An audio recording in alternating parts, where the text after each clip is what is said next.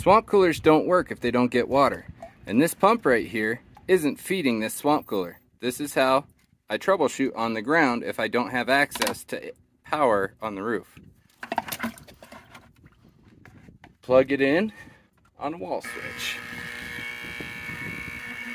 You hear that? Doesn't sound very healthy, does it? And it's not running. That shaft isn't spinning.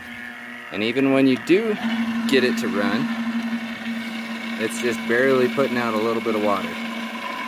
This is how a new cooler pump will work.